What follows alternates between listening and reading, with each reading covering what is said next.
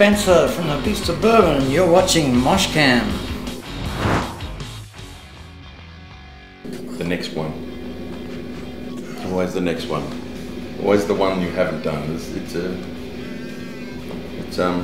like chasing the sun, really. The best gig ever. It's always over the hill. Always just out of reach. That's why we keep doing what we do. If you did the best gig you've ever done, you'd probably stop. So I hope to never get that feeling. That is the best gig I will ever do. I will never have that feeling. I will make sure I never get that feeling. One of the more memorable shows that I've ever done was with the Beast of Bourbon and Iggy Pop, and I think we did Louie with him. We jammed with him. That was a lot of fun. But then again, I don't know that was the best gig I've ever done, but it was certainly a very, very memorable night. That was about 12 years ago at the Palace in Melbourne. Try 21 years ago. Yes. That was in 92. Wow. That was the tours, the sideshows with the big day out. When Larry was a stoner with hair down to his ass.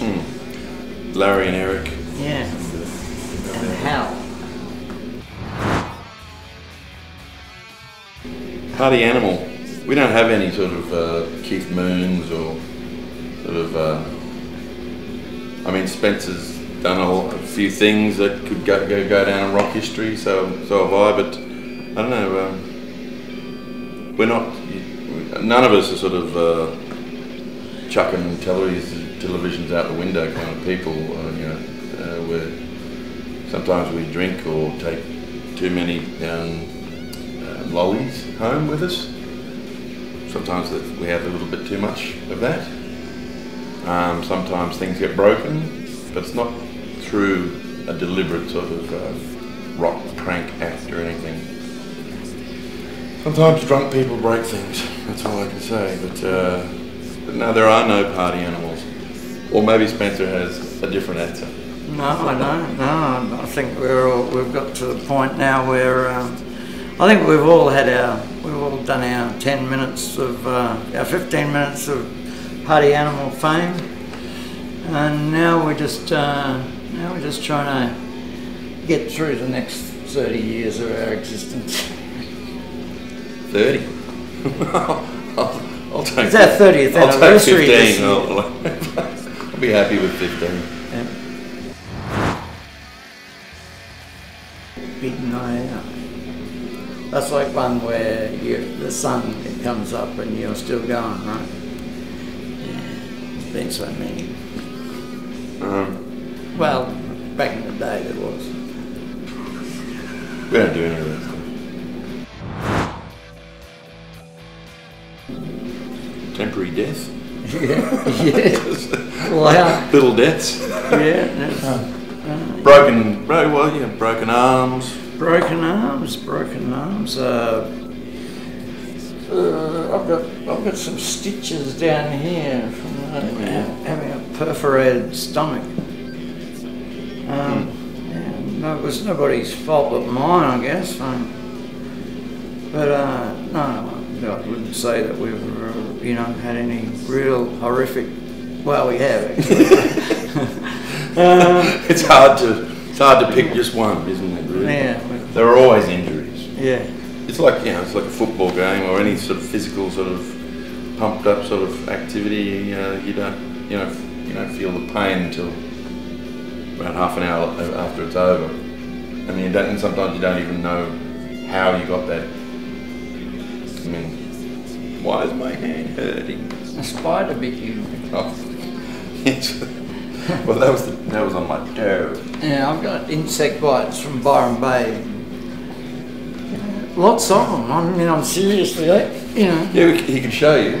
The one. Take off your pants. Sit down. Yeah. I'm only joking. Okay, seat me like that again. Now, what is that? What the hell is that? Look at face. Byron Bay. Hey, it wasn't even Byron Bay, it was Tweed Heads. Yeah, yeah. I sold one of my hats to a guy in Vienna for 200 euros, and you know that was enough to buy about 12 more hats. I sold my golf shoes in Hamburg, I think it was, that I've been wearing all tour to somebody for about 50 euros. Can I buy your hat? I love your hat. Can I buy it? I said, it's not for sale, dude. And like, just persist. And eventually I said, look, you know, if you want this hat that bad, you know, I'll sell it to you, but I'm not going to sell it for less than, say, 200 euros. You know, this is my hat, you know. And, oh, that's just a lot of money. And then, yeah, great, got rid of that guy. And the end of the night, he turns up with like 200 euros, like, all right, okay, have the hat. I can't remember why. The golf shoes. The golf, but yes. They were golf shoes that Tim Rogers gave me. So I think that sort of gave him a little bit more.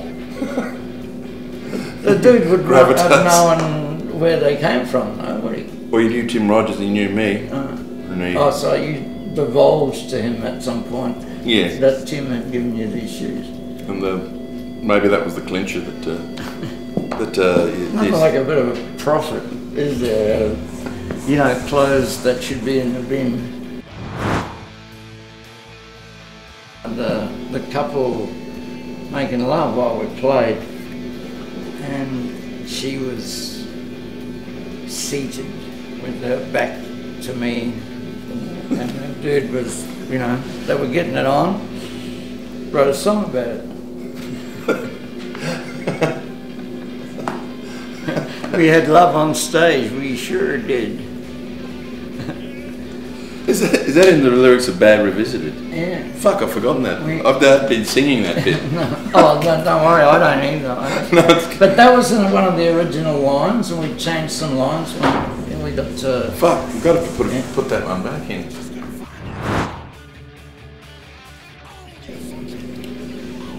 New Zealand? Oh, yeah, Adelaide, yeah, that'd be good. I made it back to the hotel to find blood everywhere, door smashed, glass around, and like a cigarette in the ashtray that was smouldering, but no Beast of Bourbon anywhere. And I guess I must have missed them by half a minute. And then I missed the flight, and I had no money. But somehow, I think Ken West and Vivian Lees managed to talk the airline into putting me on another flight. Adelaide. What was the explanation for the blood everywhere? Well, I don't know. That's why I asked you guys, like, what the hell happened? Like, there was still a cigarette burning. You know, it must have been Brian and Tony. Yeah. Powell's Court. Oh, that night? Yeah. Right. So only you could tell me the blood. Yeah. Okay. Oh, fuck. Yeah. Oh, yeah. Well, that was Brian bleeding everywhere after. And we shouldn't be talking about this. Not with the Beasts. But the cops raid a few shows. Yeah.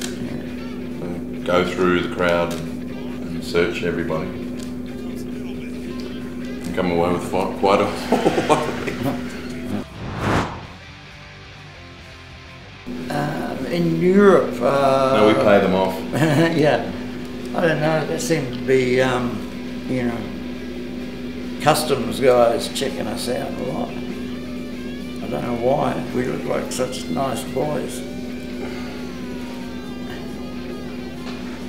I'm sure we've all been strip searched at some point.